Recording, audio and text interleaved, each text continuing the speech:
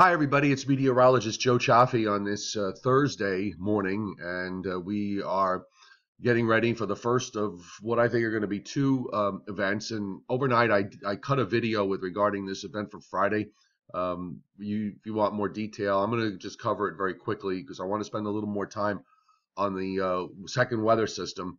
But the mid-cycle models remain very robust. The GFS bringing in a solid area of snow here during the early afternoon, during the morning into the early afternoon on Friday. And I'll give the NAM a look. I actually didn't even look because I've been focused on a couple of other models, but it looks to me like even the NAM went more robust. It's finally catching up to the other models. And in terms of snowfall, the models have actually continued to grow more bullish. Now, tomorrow, the snow for tomorrow is very tricky because you're going to start out with temperatures obviously above freezing, and they are going to at some point drop into the low 30s and upper 20s during the daytime on Friday. But it's not clear to me if that's going to happen. I think it is, and if it is, we're going to wind up with every bit of 4, 5, or 6 inches, and there's going to be some impact to roadways, although the time of year might hold that down. But my confidence level is not really very, overly high because, starting getting into these seasonal variabilities that occur, and that becomes problematic. So we have winter weather advisories up in this narrow band that you see here.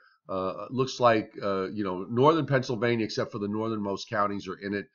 Down to southern Pennsylvania, you start to get, south of Allentown, and Lancaster is out of it, but Lebanon County and Berks County are in it. So is Bucks County.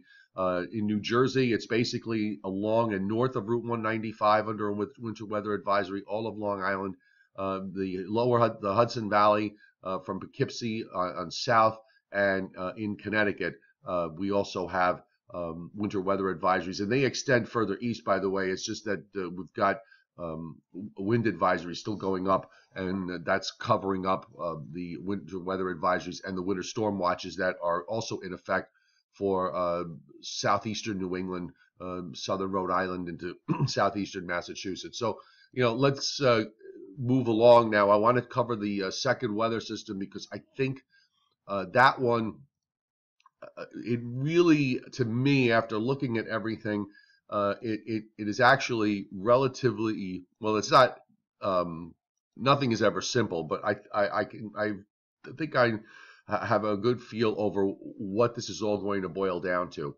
And I'm going to go back to last night's run, if my mouse would ever let me. There we go. I'm going to go back to last night's run of the models. Being very slow this morning for some reason. Let me see. Sometimes when my phone is too close to the computer, it jams the wireless a bit. All right, so we've got this system for Sunday, and one of the things that last night's run of model guidance did is that after showing several runs where this system was weak, all of a sudden last night it developed a much more robust low. And that's really important because what that does is basically flattens out the ridge off the southeast coast. Here we are in a winter where the ridge had no problem flying up at any time. Now we're going to wind up wanting it to come up. It's going to need to come up to some degree because the next energy is coming down. And what happened last night was that because of that flattening, because that lead low was more robust and a much more of a defined entity, it left less back, and therefore the new development starts out further east, doesn't have as much to it, and you wind up with a low that winds up being out to, further out to sea, probably just impacting the immediate coast with some snow, but ultimately it would not be a big deal. And that, I think, is going to be the key here. When we look at the upper air, you can see the trough is swinging around. Because that first system goes out, there's no ridge here. It's very flat. So this trough winds up swinging around and becoming sharper, but it's too far to the east. Now, this was last night's run. I want to show you, and the European went along with this, and the Canadian as well. The 6C run, the in-between model run, is different. You're going to notice that when this trough swings around, it's deeper and left, and you can distinctly see the difference here. Here's the trough on last night's run. It's there, but it's not as well developed. It just kind of moving along, and here it is on this run, and you can see it's much more north-south. This is about getting ready to swing around. It's further. It's a little further to the west, not by a lot, but enough. And I think the reason why, again, is going to be this system that's off the southeast coast of the United States. Now, here is last night's mid-cycle run. Okay, it's very frustrating when having the computer doing what it's doing. I apologize, but here's the mid-cycle run now, and now we're back to this idea of this low being not as deep, so that you wind up with more energy being left back. Here's the energy coming down with that northern system, and now you're back to a low that's a little bit further to the left. I think, honestly, this is the game that we're going to be playing from here on in. In my mind, given that all three models are showing the same idea with regards to what's going on with the upper air system, that this is going to happen. This storm is going to develop. It's going to be a question of whether the lead system for Sunday, if it remains weak, that is going to allow for more ridging off the southeast coast of the United States and a deeper trough here, which will bring up a storm up the east coast. If this first system winds up being more important, and I thought last night's run all of a sudden was a little bit ridiculous because it really, with that first system, because when we look at what it did in terms of precip, and let me just back it up a bit. I mean, all of a sudden, it suddenly has precip up into southern Delmarva. I mean, it was just much further north because it had this much more well-developed low, and then out it goes. The European model kind of did something sort of compromised because it actually gave a fair amount of snow with the upper air energy as it swings around. It kind of had, a surface low with this that was out.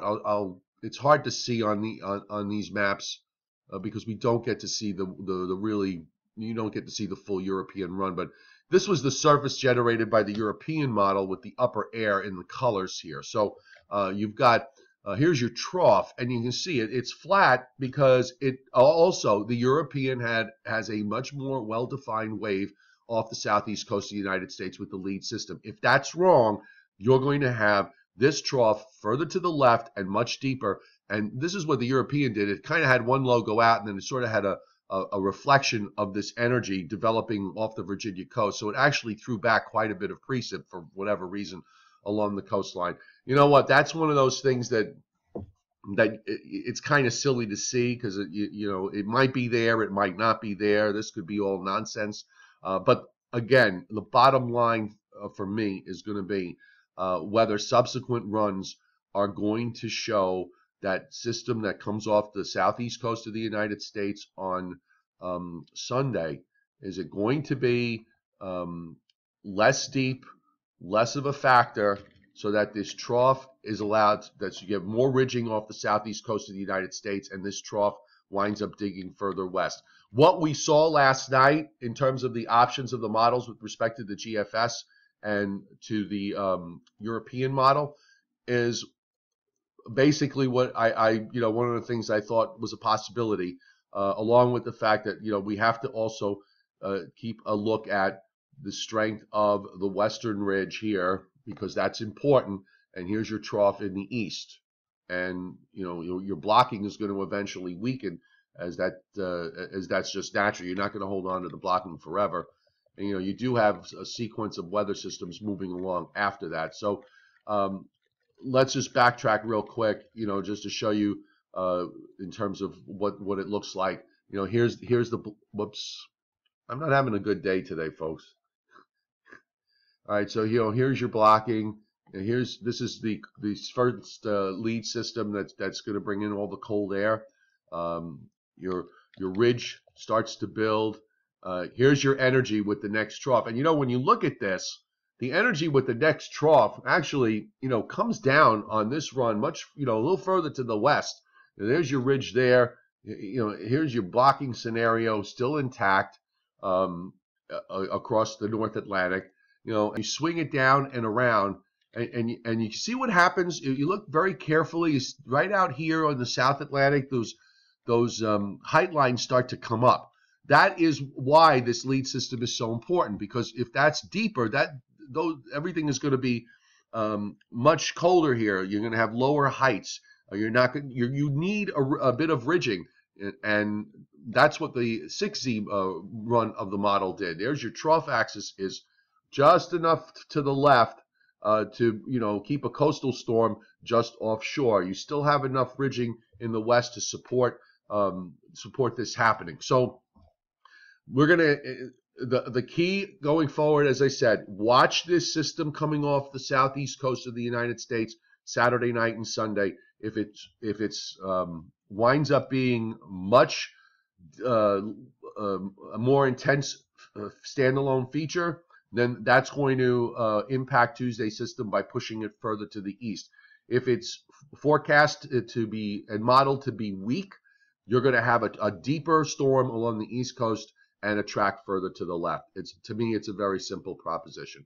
Okay, so check out meteorologistjoechafee.com. Latest snowfall accumulation maps regarding what we're going to get for later Thursday night and Friday. My confidence factor is not very high because of all the minor details that are going on tomorrow with respect to temperatures and intensity of precip. I'm just not sure, okay? But I'm giving it my best shot. I'm thinking a 4 to 6 inch general snowfall is possible for most of the area, but you can check those out on the website. And you can, of course, specific forecasts on the app. There'll be a link coming up at the top of the video at My Weather Concierge is the name of the app. And it's specific forecast for New York City, Long Island, New Jersey, Hudson Valley, and Eastern Pennsylvania. It's just 99 cents a month. I update forecasts at least twice a day and more often if necessary. And please, if you like my weather videos, it's a big help to me if you subscribe to my YouTube videos on my YouTube channel. Just hit the subscribe button. That's absolutely free. And I really appreciate it because it helps me with my standing with Google. The more subscribers I have, the more distribution my videos get, and there's no charge. It's absolutely free. And if you'd like, I've got a tip jar on my website, a PayPal button. If you want to buy me a cigar, I certainly won't object to that. I kind of feel funny even mentioning it, but sometimes it just gets very hard. You do all this stuff, so every once in a while somebody does, throw me a spotter to go out and have a cigar and a beer, and I really do appreciate that. A few of you have done that, and to that I say thank you very much. It really is very nice, and don't feel anybody's under any obligation to do that. I just put it out there. Okay, so everybody have a great day, and we'll talk to you soon.